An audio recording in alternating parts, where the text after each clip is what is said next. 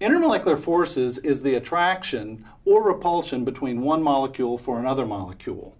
It is these interactions that leads to certain physical properties that we find for solids, liquids, and gases.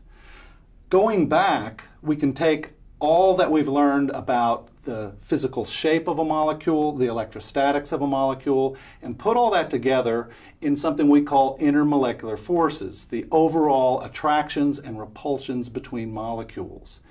It's by understanding these that we can gain some insight into some of the physical properties.